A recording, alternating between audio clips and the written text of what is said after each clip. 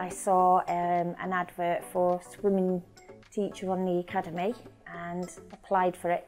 Didn't think anything about getting accepted because of my age and swimmability.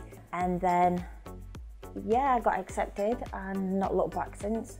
I did the level 1 course, then the level 2 course, and then the lifeguarding course. To achieve so much in such a little time, to think that I would never get accepted onto the course, and then to achieve it all was amazing.